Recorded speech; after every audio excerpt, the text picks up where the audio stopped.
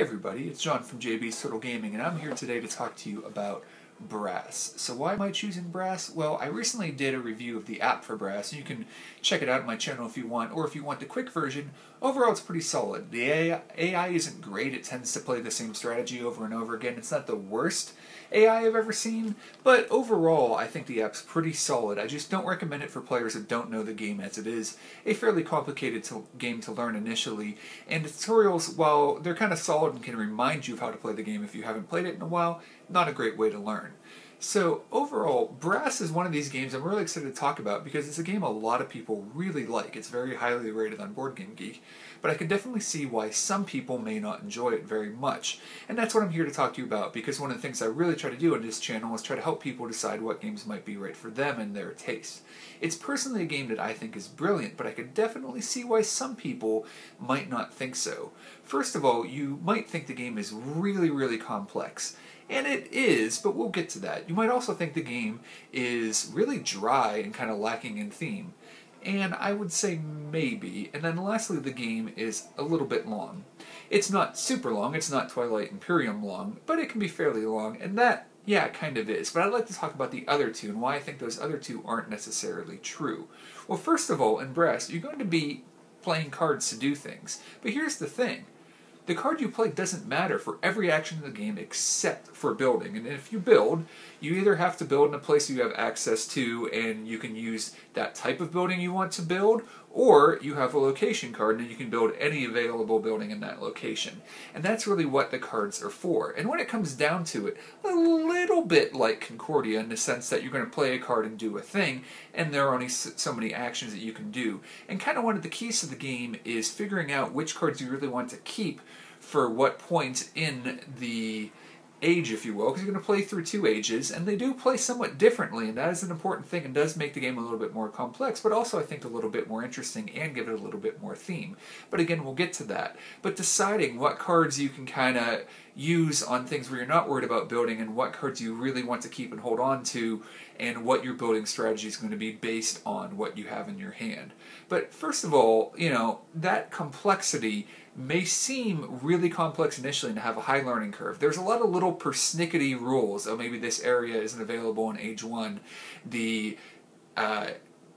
technology Stage 1 buildings go away at the end of Era 1, whether they've been flipped or not, so on and so forth. A lot of that little detail things might take you a little while to learn. But after you learn it, I actually would say the game isn't as complicated as you might think, because really you have a base set of actions and you do two of those on every turn, except for the first one where you only do one.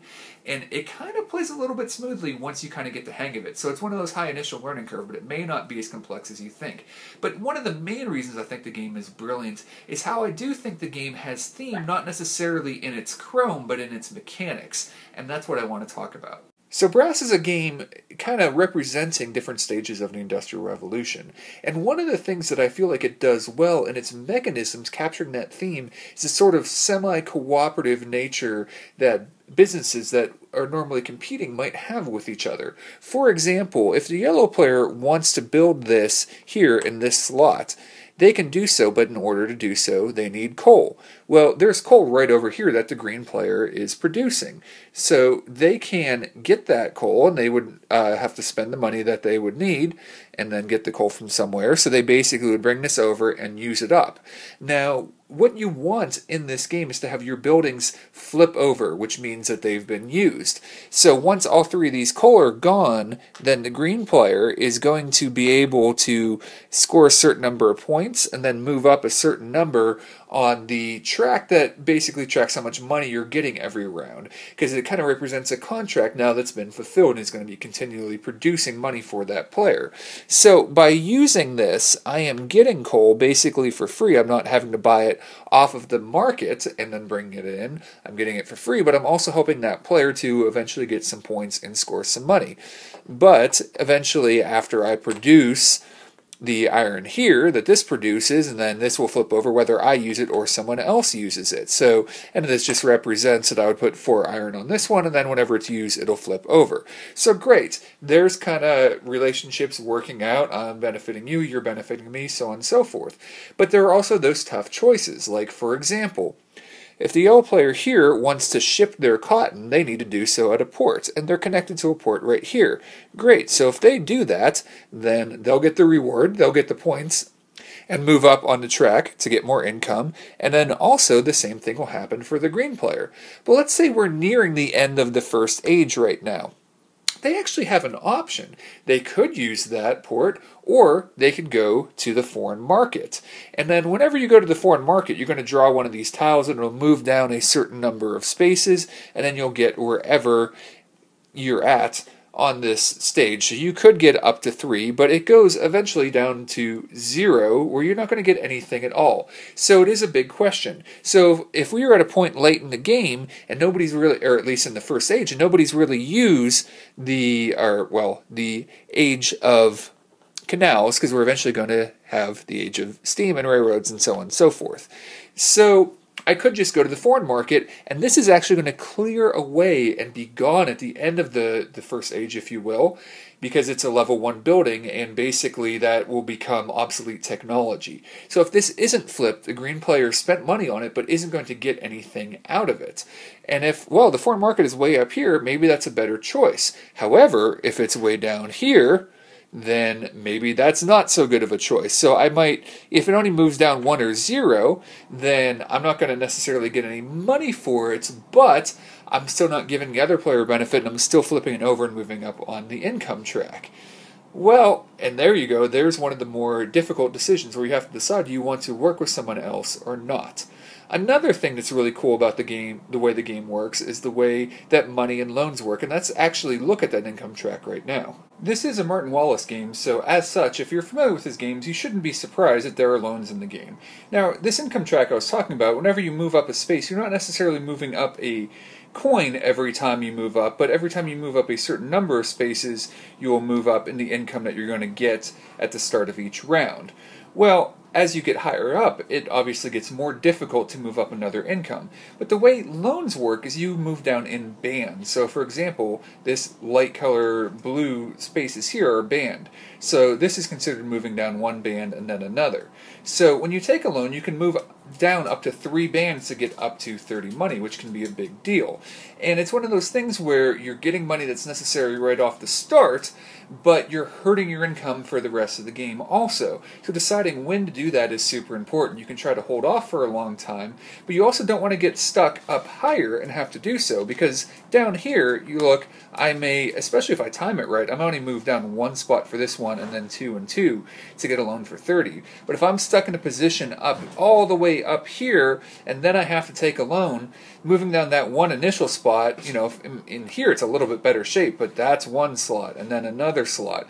So loans are, again, one of those important business things that you need to time it right, making sure you have the capital to do what you want to do and also be adaptable in case something happens on the board that you don't expect. So the last way this game, I feel like, really has theme and matches, you know, the Industrial Revolution theme in its mechanisms is how the game emulates supply and demand. So we can see over here this board where there are things available. Now there are rules about when you can buy from here. For example, if someone, including another player, has coal that's connected to you, you can't go and buy from here, you have to take what's closest. But there are some neat things you can do. So for example here, we see there isn't a lot of demand, there's lots of supply for coal. The first one only costs you 1, and then the next 2 would cost you 2, so on and so forth. But you can also meet demand, you can anticipate demand and set yourself up to fill it. So for example, if I were able to build an iron place right now that, say, produces 4 iron, I could fill this in right away and get 4, 3, 3, and 2, so a decent amount of money, and instantly flip over that building, giving me basically 2 benefits because I was able to meet that really high demand with my building. So you're able to think about what the supply and demand is going to be over on that section, but then also on the player, you know, board with the other players. So in the first age, you're building canals, and they just cost you money. In the second age, you're building rails, which function somewhat similar, where in order to transport goods between places, you need rails. You're also going to score points at the end of the first age and at the end of the game based on flipped over buildings connected to these places. But you notice rails also cost coal to build. So you can set yourself up. So this is a level 3 building. Like I said, the level 1 buildings will go away. But if you can have other buildings that aren't level 1 with coal available to start the second age, maybe you're not scoring the most points in the first age, but you're setting yourself up for not only you to be able to have access to coal and flip over your buildings, but other players to use it, and they may want to build rails connecting to other places, and then they're going to have to use your coal. Again, anticipating what the demand is going to be in the game.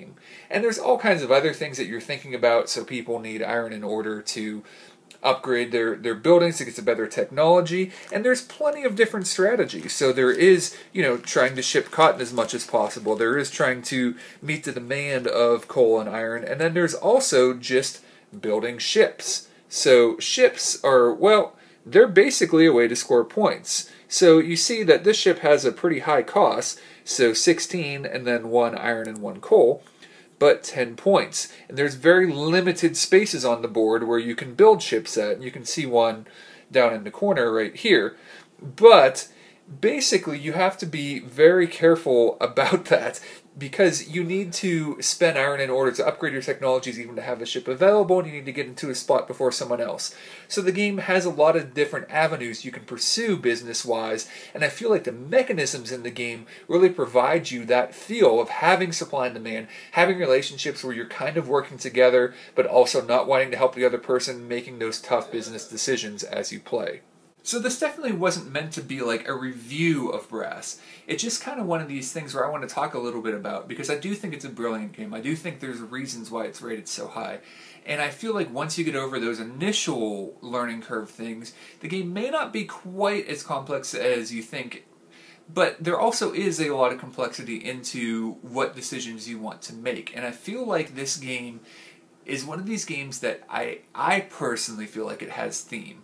And the reason I'm saying that isn't because there's all this chrome and all these things and these stories you're telling and rolling dice and all that, because that's one way to do theme, but another way to do theme is in mechanisms. I've talked about how I feel like Tammany Hall does that in some of its mechanisms, and there are other games I can use as examples, in that there's a lot of ways to have theme, just like there are different ways to enjoy games. You can enjoy games that are just silly and ridiculous and you laugh at, and you can enjoy games like this where it's very considered, but there are those interactions, there are those moments where it's like, oh, do I, use their building or not, trying to figure out what the other player is going to do. And some players tend to enjoy one or the other of those aspects of gameplay, of that, figuring out the best strategy or just having fun and having a lot of theme in the game. But I feel like a lot of gamers really enjoy both, and I'm definitely one of those gamers. I can enjoy something completely silly and something really complex and what you might consider dry.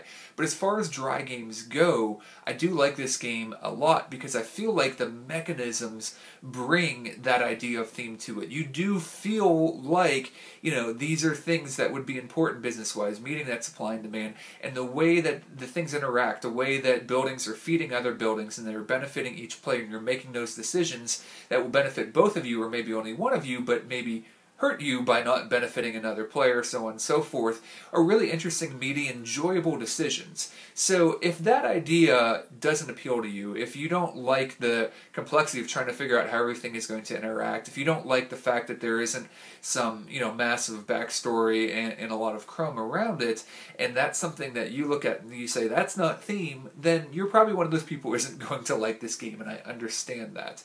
However, if you do enjoy, making those interesting decisions and can see theme in these ideas and see the interactions of these things and enjoy that sort of interaction, that's the reason I feel like Brass is so highly rated in the game I consider is brilliant. Because it is a game that I personally feel like has a lot going on and has a really well done theme, not because there's this story about elves and dwarves, but because the things you do in the game make sense and they tie in with each other, and there are these tough tactical business decisions that you can even physically see. You're removing the things, you're taking things off the board, flipping it over, filling the contract, and just that tactile nature of, hey, this building now has these contracts, the stuff it's producing is going out to people, they're both benefiting, we're both moving up on the track, and so on and so forth. it's one of the reasons why I personally really like Brass, and the reason why I feel like it's so highly rated. And if that's something that you can find yourself enjoying, while this has obviously been a game that's been out for a long time, it's kind of considered a classic. If you haven't checked it out, I can definitely recommend it if that idea of theme can appeal to you. Well, thanks a lot for watching, and we'll talk to you again soon.